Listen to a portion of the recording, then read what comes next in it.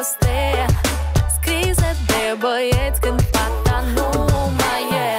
Care-i treaba cu atâtea declarații fără rost? Sunt doar amintiri când nu mai e ce-a fost. Lasă în urma ta ce te întrista și vei face loc pentru ce va urma. Vei găsi dragostea cândva undeva lângă altcineva. Lasă loc în inima ta să primești toată dragostea cândva undeva lângă altcineva. Lasă lumea să zică orice, lasă-ți loc pentru dragoste, loc pentru dragoste, loc pentru dragoste. Lasă loc în inima ta să primești toată dragostea, loc pentru dragoste, loc pentru dragoste. Lasă loc în inima ta să primești toată dragostea. Știu că-ți pare greu să accepti că tot ce-a fost s-a terminat. Tu ai vrut să stea, dar ea tot a plecat. Știu că doare, dar va trece ca un nor purtat de vânt. Vei iubi din nou, dar nimeni nu știe când. Lasă în urma ta ce te întrista și vei face loc pentru ce va urma. Vei găsi dragostea cândva undeva lângă altcineva. Lasă loc în inima.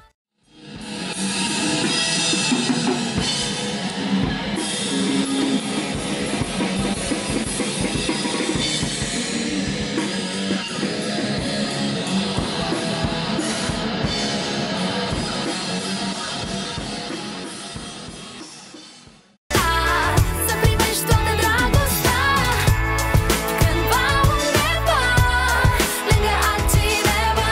Lasă lumea să zică orice, lasă-ți loc pentru dragoste. Și ce dacă unii pleacă, doar asta o să treacă. Deschide-ți inima, vei găsi dragostea cândva undeva lângă altcineva. Lasă loc în inima ta să primești toată dragostea cândva undeva lângă altcineva. Lasă lumea să zică orice, lasă-ți loc pentru dragoste, loc pentru dragoste, loc pentru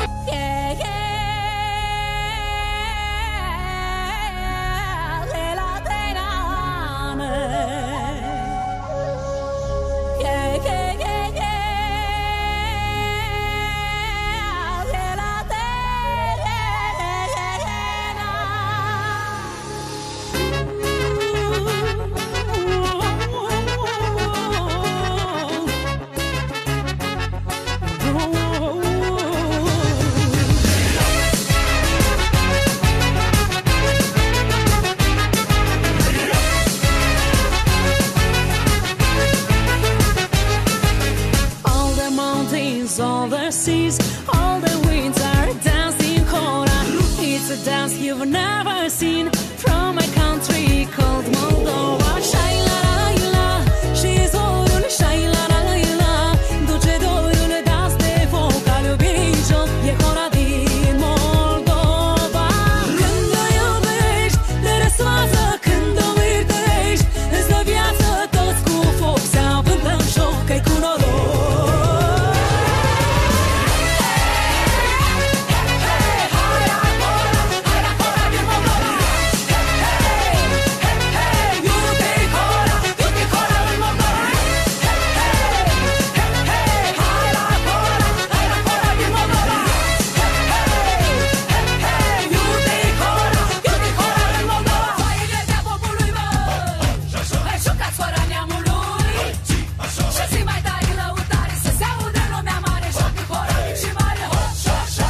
All the seas, all the winds, all the feelings that you get from hora all the day.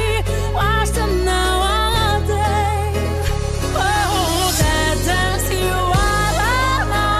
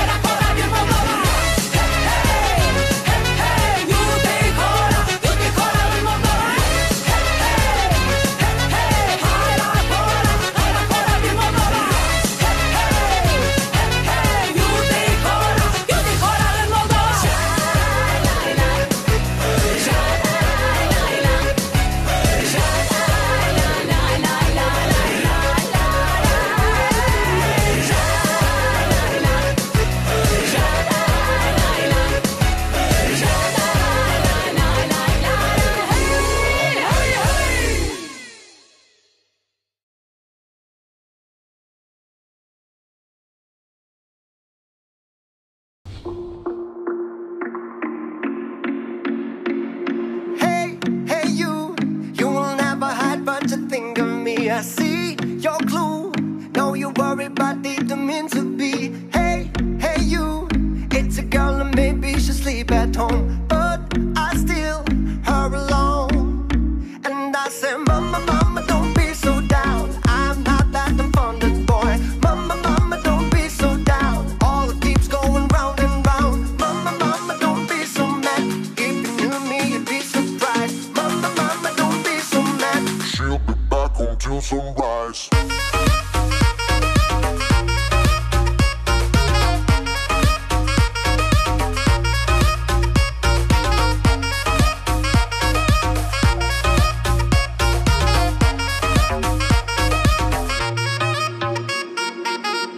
Like the sun in the sea, she will disappear tonight with me. And no, we're not anymore. Do what the guys did before. Hey, hey, you. It's a girl and maybe she'll sleep at home, but I still her alone. And I say, Mama, Mama, don't be so down. I'm not that unfunded boy. Mama, Mama, don't be so down. All it keeps going round and round. Mama, Mama, don't be so mad. If you knew me, you'd be surprised. Mama, Mama, don't be so mad. She'll be back until sunrise.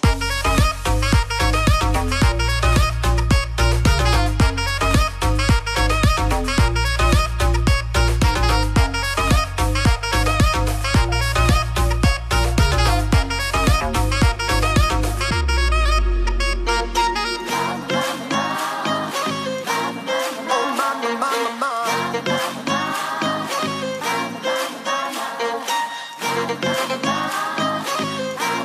Oh, mama, mama, mama.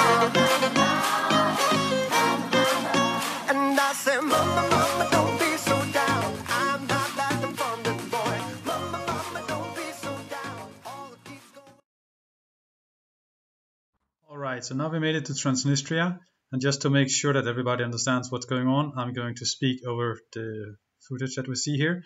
So this first place is in the town of Bender, and what it was is a war memorial. There is many of those all over Transnistria.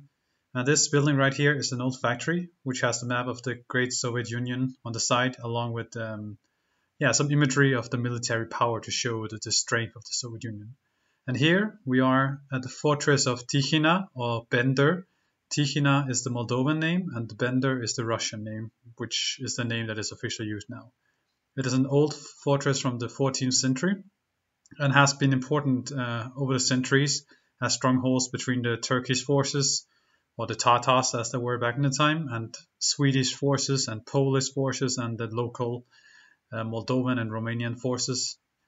And as we can see here, there's a military base, a Russian military base right next door, which during the Soviet Union times meant that this fortress was actually shut off, and that there's still a lot of factories and old buildings around it now, which makes it a bit hard to enter. And there we saw another memorial with a big tank and everything in front. And here we are driving through the capital city of Transnistria, Tiraspol, and as we can see, it's not actually all that run down as you might expect from a Soviet capital that is still active. It's actually quite a nice city. And here we are at a small market that sells all kinds of communist and Russian memorial, like all these military gadgets and like pins and magnets and like clothing and hats and whatever. And here we have a statue at the main square of Tiraspol. I don't remember exactly who this guy is, but I'm pretty I don't remember his name, but like it's the founder of Tiraspol that they have the statue of, and they have him multiple places. I think his name is Potemkin, but I'm not sure. And as you can see here, it's a big open wide square, which is kind of nice, but there's not a lot of tourists here. Just mainly locals and very few tourists every now and then. And here they have the flags of the Transnistria and some memorial photos from the Soviet Union times, because this was during the Victory Day. So there has been a lot of memorials and marches these days. And here we see the Transnistrian Parliament. And notice the flags on top here. The left one is the Transnistrian flag, and we have the Russian flag next to it. And in front of here is a big statue of Lenin, like a gigantic statue of Lenin. And this was actually built, the statue was built after the war, like after the collapse of the Soviet Union. So this meant it was a freer time. So the statue of Lenin is not as serious as it could have been, but more free, and he looks more like a statesman rather than a serious communist. So here we have another memorial. This is a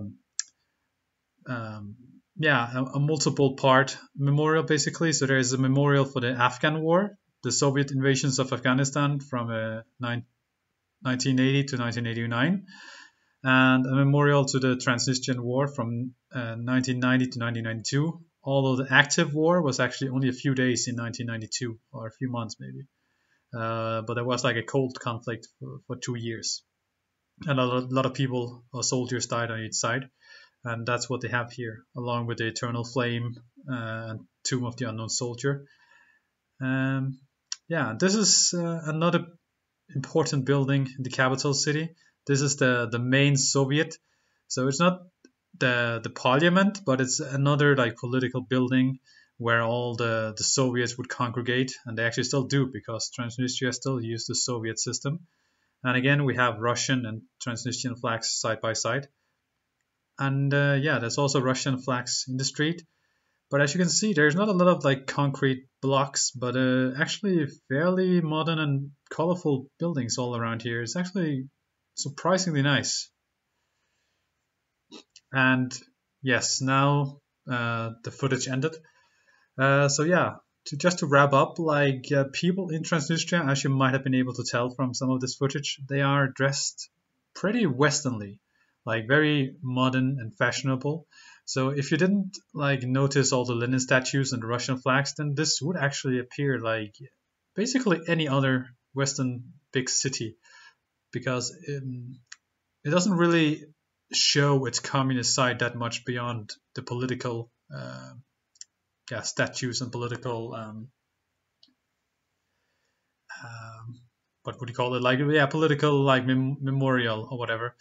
But it's important to understand that this is still a communist separatist unit of Moldova. It is supported by Russian government, and it still has active military forces from Russia around, and it still uses the communist political system. It has a president, and it has its own bank, and it basically tries to be a self-dependent unit, basically. So they try to produce everything themselves, and also food and everything. And basically, there is no hostility between the Moldovan people and the Transnistrian people. They still see each other as like one people. And basically, the official name of Transnistria is also the Transnistria Moldovska Republika. A lot, but basically they still have Moldova in the name because they still recognize each other as like being part of Moldova. It's just the pressure from the Kremlin and from Russia to try to have a constant state of conflict that forces these two peoples to have a divide between them. It's also very easy to actually enter Transnistria. You just need to have your passport. And they will check that, like some soldiers, Transnistrian soldiers. But you don't get a stamp in your passport. You just get an immigration card, or that basically gives you entrance for a couple of hours. Mine lasts for 10 hours.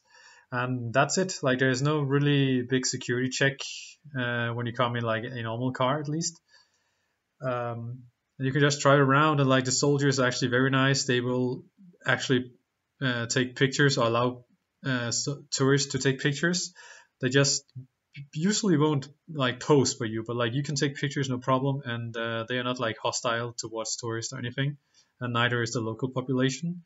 They kind of understand that they live in a communist theme park that is interesting to the outside world, and they play along with that and don't seem annoyed by the tourists. But yeah, it's definitely a very interesting place for sure, and one of the last truly communist places on earth where the system is still actively in use, and where Lenin is still very much honored and revered. So just to comment a bit more on some of these pictures that we're watching here. So this is one of the murals in Tiraspol, and it shows the family unit, like a mother and a father and a kid. And because Tiraspol is still very conservative, so they support a strong nuclear family. And here we see the factory again from the video. One side the Soviet Union map, and the other side like workers showing like how proud and glad they are to work. And actually the text on the building says that my work, my pride, or something in that direction. And here we have again Lenin in front of the Dom Sovieto, the main Soviet building. And even though this is not sad, but like a communist place anyways, that you might think is not very Western, here we have a movie poster for Infinity War, which is still at this point very new even in the West, but they still have it here with Russian subtitles. And another thing to notice, well, not to notice, but to know about this place is that it's not recognized by any country, not Moldova, not Russia, not anybody. Actually, the only entities that recognize this are the ones that we see the flags of here, which is other small, like non-existent countries, Abkhazia and South Ossetia, which are like breakout republics of Georgia, both of them. And another is Nagorno-Karabakh, which is a breakout republic of Armenia. So all of them are like former Soviet breakout republics, and they all like recognize each other like independently, not independent, but like interchangeably. So even though nobody else does, and like no actual country does, these four breakout republics does. And here for the final picture, basically, since this is supposed to be a communist Soviet society, everybody is supposed to be equal, and there is no like classes or hierarchy to society. But some people are of course still more important than others, and they are recognized in public with these fancy posters by doing like an excellent job for the Soviet Republic, the Soviet Union, or like the country. So that those are like teachers, and you can see like there's a priest, and there's like big businessmen, and you also see like a cosmonaut over there, and people like that who has like done a supreme contribution to the country through like a long life of hard work and a great effort in promoting and helping the republic, basically. So they get their very fancy posters up here, and this is right next to this Dom Soviet. But they are also like elsewhere around the country and around the city, different people who are being presented for different reasons, but all again like because they supported and gave their lives for the republic, basically, through all the hard work that they did. So yeah, I guess that wraps this up, and I hope you enjoyed it, and that it was informative for you, and that you learned something, both about Moldova, but also Transnistria here at the end. And yes, thank you for watching, and bye bye.